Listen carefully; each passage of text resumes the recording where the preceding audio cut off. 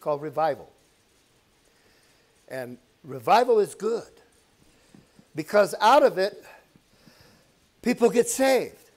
They come to Yeshua or Jesus at first, but they are stepping onto the escalator.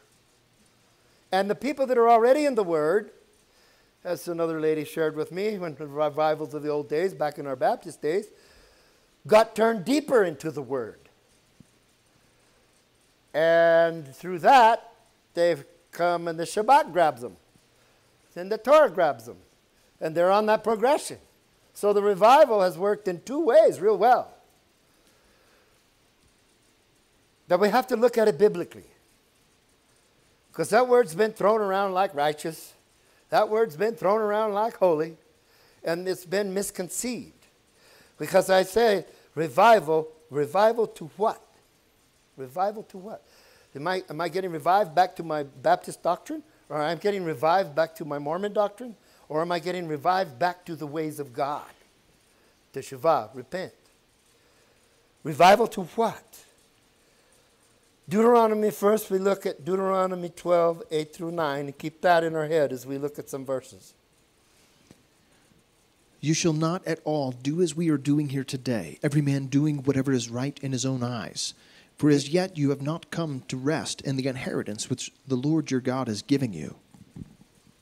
It's basically saying, if we are all doing whatever we think is right in our own eyes, we haven't come into his rest. We haven't entered his rest.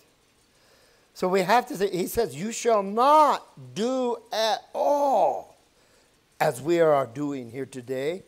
Everyone doing what is right in his own eyes. Now I'm talking, didn't we cross over to quit being of us? Psalms, revival to what? Psalms 119:25. My soul clings to the dust. Revive me according to your word. Revive me according to your word. Psalms 119:93. I will never forget your precepts, for by them you have given me life. By them you have given me life. Revival is a form of receiving life, being quickened. Psalms 119:107.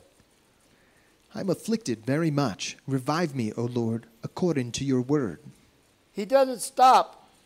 He doesn't say, revive me, O Lord, and stop. He says, revive me according to something, according to his realm, his ways, his word. 119:154.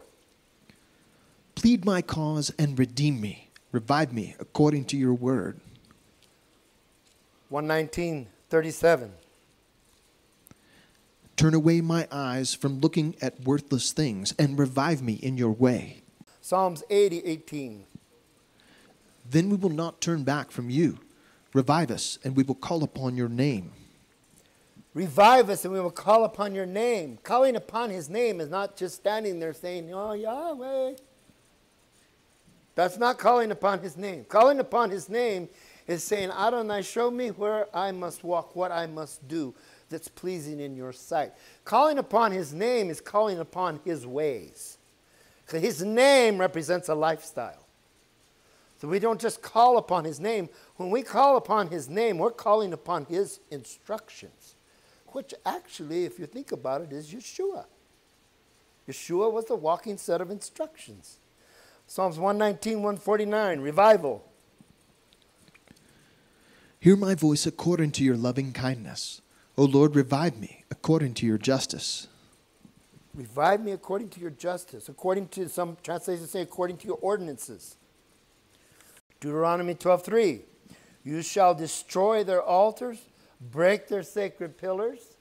There's one of their sacred pillars. Now, this is that Peter Square, they call it, in Rome. That obelisk was taken out of Egypt. That's very old. That's an old one. That goes back thousands and thousands of years. But what did they put on top of it?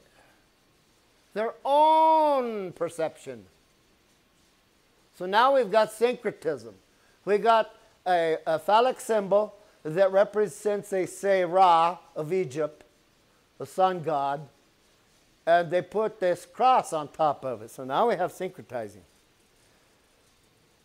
But today I can't go in and destroy that. But what I can do is I can stay as far away from them as I possibly can.